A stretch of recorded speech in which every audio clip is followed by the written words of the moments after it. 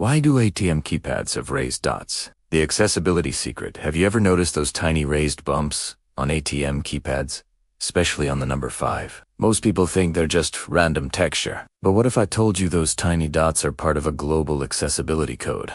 One that started decades ago and quietly changed how millions of people interact with machines. Let's rewind. In the early days of ATMs, back in the 1960s and 70s, banks were obsessed with one thing: making machines fast, secure, and universal. But there was a major problem. Blind and visually impaired people couldn't use these new cash machines at all. The world was going digital, but accessibility wasn't even part of the conversation.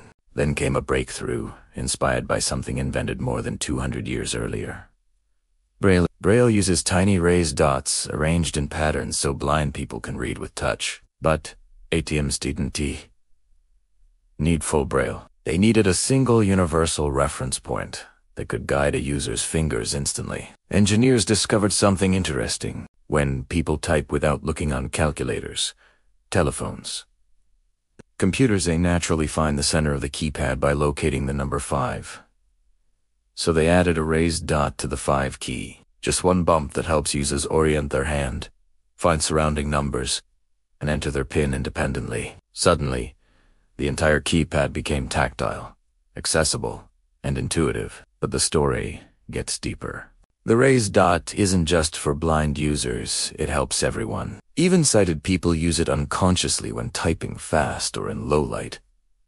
Ever entered your ATM PIN at night? Your fingers search for that tiny bump without you realizing it. Over time, the raised 5 became a global standard. Phones, keyboards, door locks, safes, and yes, ATI, all because of one brilliant design idea. Make the center identifiable by touch, and the entire machine becomes accessible. And here's the twist most people never realize.